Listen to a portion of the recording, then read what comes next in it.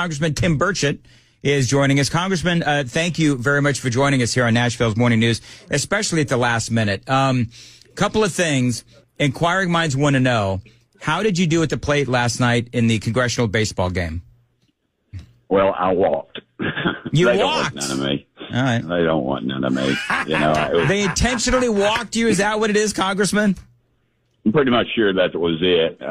You know, they could smell my credentials from out, you know. They know you're a street fighter. Yeah. You know, it's funny. At the beginning of the game, they had a bunch of these protesters. And I said, that wouldn't happen in Tennessee. And they said, really? Why not? And I said, because about 100,000 screaming rednecks would have beat their ass. You know, they jumped out on the field, and this big old burly Capitol policeman said to me, he goes, Tim, this is one time I wish I didn't have a gun. I wish I had a bat. You know,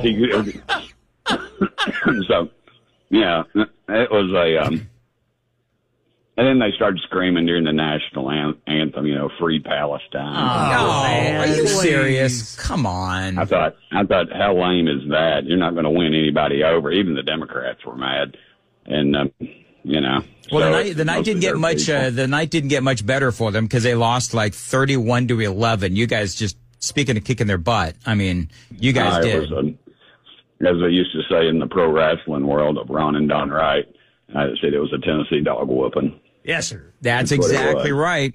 All right, very quickly. So you're going to meet with Donald Trump today, and you and other lawmakers and so forth. So you guys have so much to talk about. I mean, you've got illegal immigration to talk about, among many other things. You've got Ukraine to talk about as well.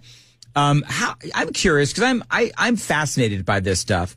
So is there like a big room or something that you guys meet in? Like, is it at a hotel? Yeah, we'll meet over what's called the Capitol. We'll meet over at the Capitol Hill Club, and because that's where they can have tight security. Got it. They can. I've been in them and over here at the Capitol, and they'll bring the vice president in, but Trump is a target, obviously, by the left, and every crazy protester in the world will be out there. So, and they're tight. It's already pretty tight around here today. You can always tell when they've got the guy out on the corner with the AR.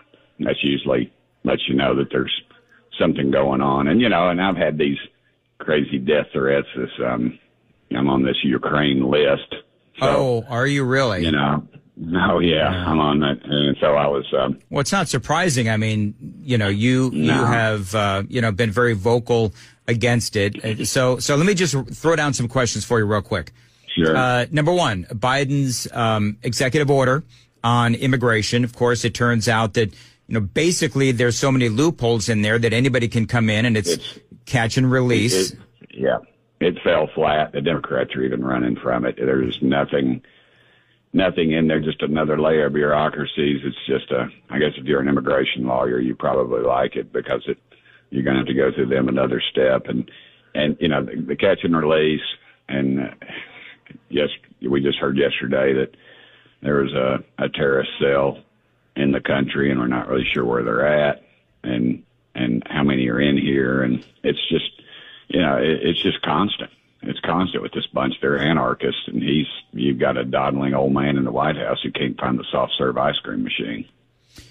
So let's say that Donald Trump does win the White House, how do we take care of all of the problems that Joe Biden is going to leave behind? I mean, we're going to have, millions of illegal aliens in this country. Sure. We have how do we get them out? Is there a way to rectify what Joe Biden has wrecked? Probably not. What's going to have to happen, it's going to be, people are going to want it to happen overnight, and it won't. But you're going to have Chamber of Commerce, the National Chamber of Commerce will be fighting us every step of the way, and these weak Republicans and Democrats will side with the left, and they'll hope that this issue kind of fades away, which they all seem to do until something bad happens, and then we get fired up again. There's talk that they'll have some sort of transit system. I would say it'd be a good time to buy bus stock, because that would be, busing companies would be the ones that have to do it. And I suspect the way I've understood it, they'll just start transporting them over the border. But you got to have the wall. And the one thing I'm worried about is the spending. We will go into a massive spending to undo their massive spending. And I think that's the wrong approach. I think we can handle it within the system pretty easily if we would just ease along and not just knee-jerk the whole thing. I think there's a process we can do. And rounding up people is the first time you separate a mom from their kid, that's going to be 6 o'clock news. And people are going to start screaming, saying, no, stop, this is not what we meant. This guy's a neighbor of mine. His kids go to my kid's school and so on and so forth. So I think we need a plan. We need a serious plan and not just something that just like I said, not a knee-jerk type reaction. Congressman, you were talking about the cost of deporting all of these illegal aliens. It's not only, as you know, it's not only about deporting them, but it's also about finding them. I mean, it's almost like we are going to be dealing with the problem because Republicans will want to deal with it as opposed to what the Democrats are doing, which is creating the problem. But you bring up a point that I've been making for a long time, which is it's great to say we need to deport everybody, but number one, how do you find them? Number two, how do you actually get them out of our country? And then there is the fallout, if you will, as you just said. You're talking about separating a mother and a child and so forth. And so is that the kind of thing that is being discussed right now by Republicans on Capitol Hill? They are, but, as my former landlord in Nashville, Brian Mabry, and I've discussed, it's really a situation like you've got a boat that's leaking water, and you can bail or you can plug the hole first. And I submit that you should plug the hole first. I think we should concentrate on the wall.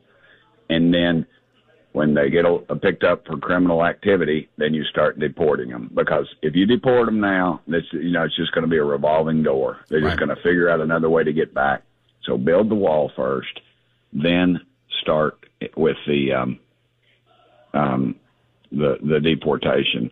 And you start with the criminals, of course.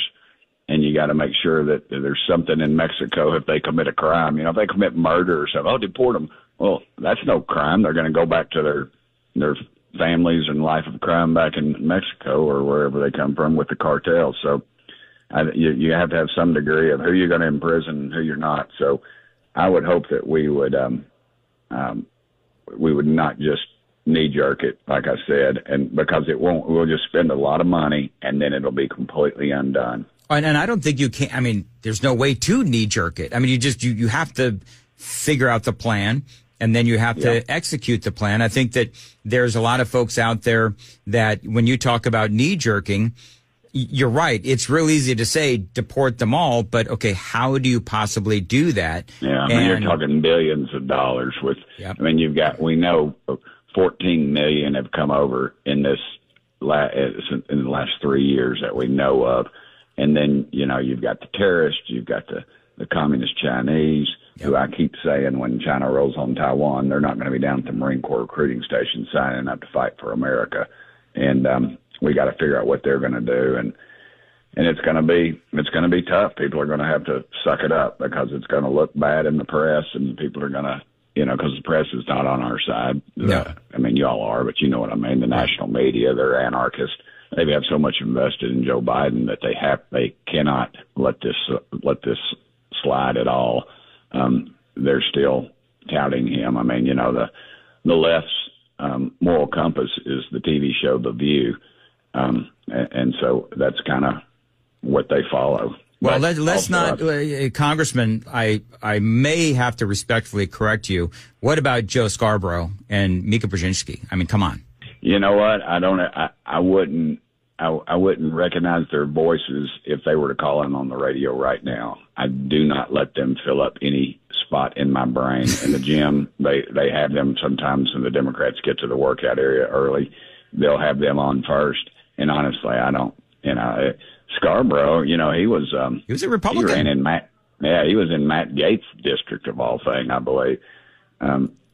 So anyway, I just don't have I don't pay them any attention. That's got to be fun in the workout room, working out next to a guy like Dan Goldman. I see him every day. I saw him last night at the ball game. Yeah, he whiffed. Did you know that his strikeout against Stubbe, that has gone viral? No, I wouldn't doubt it. But you know what? He probably tripped over one of his bales of $100 bills. He's the heir to the Levi's fortune. Yeah. And so, he ain't missing any meals. These guys up here. My banker called me one day and said, Tim, he said, you are the most honest person in Congress. And I said, well, thank you, brother. And he said, hey, brother. And he also said, you are the poorest member from Tennessee. And I said, I know that. Listen, I see these guys worth hundreds of millions of dollars, and I just shake my head. Listen, you're a man of honor, and we appreciate you coming on with us at the very last minute. So thank you very much. Real quickly, we kind of sort of touched on this, but you, Donald Trump, other Republicans, what's the conversation going to be about? Just give me a tick list of what is going to be discussed. It's Trump. I mean, it could go an hour and a half or longer, but I think I hope what he talks about, we've already talked about, that Americans are paying $600 more a month just to survive, the border, the fentanyl, the terrible military situation we're in right now, just the morale and all the crazy woke policies that are destroying the foundation of this country. I hope he talks about how we're going to fix all those things. Yep. So there's a lot to fix. That's what my thought is. All right. Thank you very much for joining us, Congressman Tim Burchett, on the Newsmaker Hotline at the very last minute. So again, thank you very much for that. It is 7:22.